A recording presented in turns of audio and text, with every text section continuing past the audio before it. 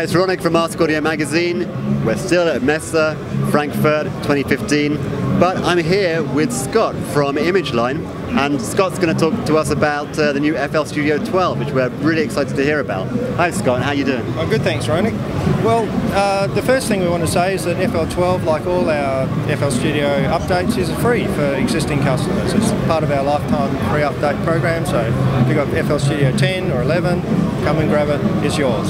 So we're always proud of that. It's really, there's more pleasure in giving than receiving, and we enjoy that. I mean, I still find it hard to believe that's actually possible, and in today's market, you know, there's like membership programs, subscription programs, just buying it outright, cutting the price down and being subsidized by selling computers or phones.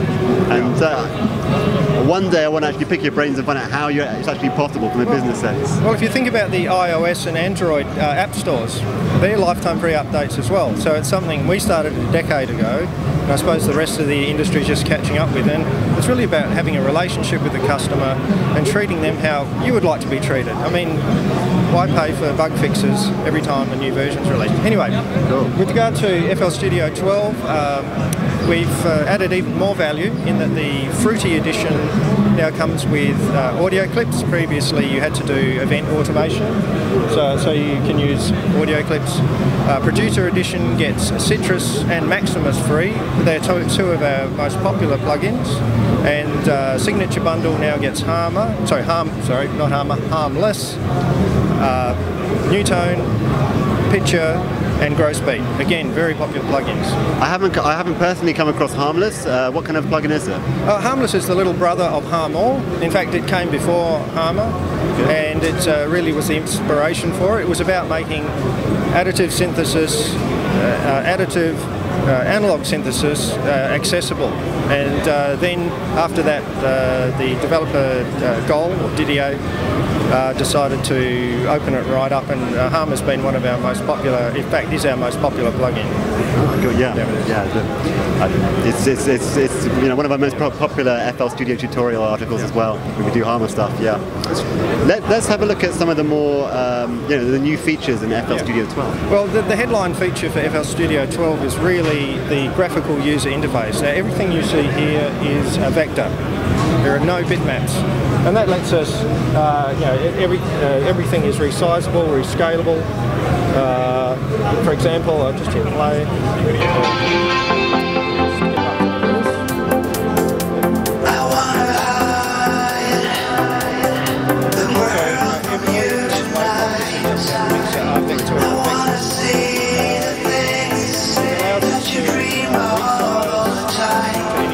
In fact, one of the things our customers were asking us was the mixer was always a little bit small and cramped, and the use cases vary from, you know, sitting with a mouse in a dark room doing a bit of remixing to on stage or doing those sorts of things. So for now we can we have 6 mixer states, so from extra large, which is obviously easy to grab the faders.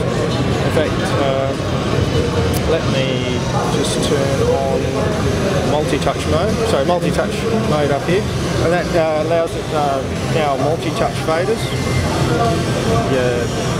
Let me turn off multi-touch mode. And one of the other things our customers were asking us about. Just need to make, sorry, here's my fault. And now you can gang faders. I mean, nice. Well, it's something that's been around for a while, and the customers keep asking, and now they finally have it. Yeah, and then, you know, to see it being done on a touchscreen device actually it looks more impressive. Yeah, no, it's really opens up a whole new, I suppose, category of working with the program. Before, we've been working our way towards this, and the touch still hasn't finished for us. As we move forward, we'll continue to make it more user-friendly with touch features. So the mixer is really the star of the show for FL Studio. Apart from the graphical user interface, the mixer is the star of the show for us because of its flexibility. As I said, there's people who prefer the original mixer can put it down into compact mode and shrink it down. This is the same as it is in FL Studio 11 in terms of its size. So that's really cool. Are there any other new plugins or instruments that are going to be included with FL Studio 12? This release we don't have any new plugins. We've updated many of them. Let me just stop here.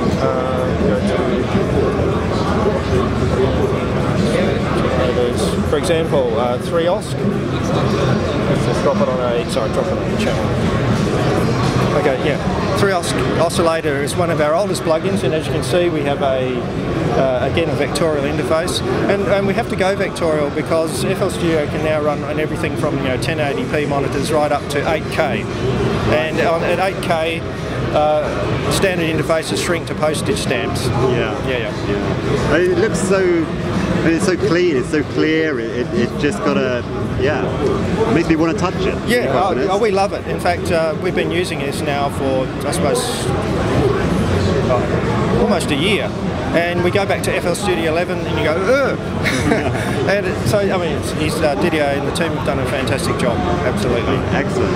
And so, it's been in beta for a little while now. How long has that been going on for?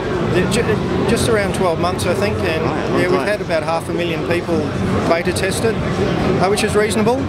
Hopefully that means when we release it next Monday, it should be as bug-free as any software can be.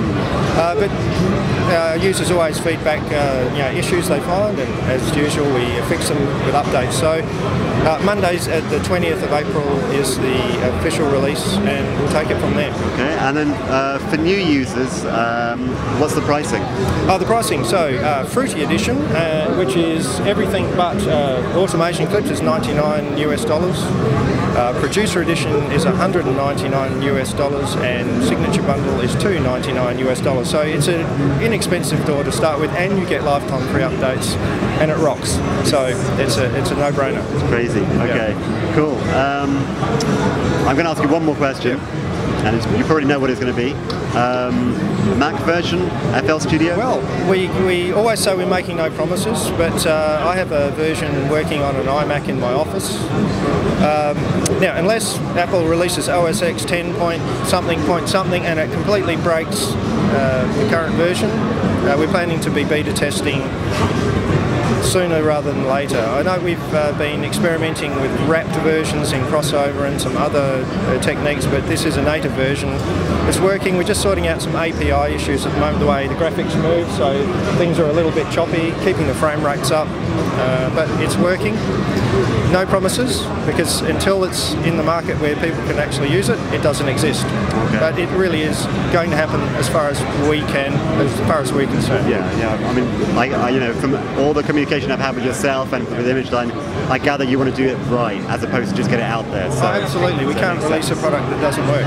But again, I'll just repeat, until you can download the file, no promises. Yeah. Okay. Cool. Thank you, Scott. Thank you very, very much for this demo. Cheers.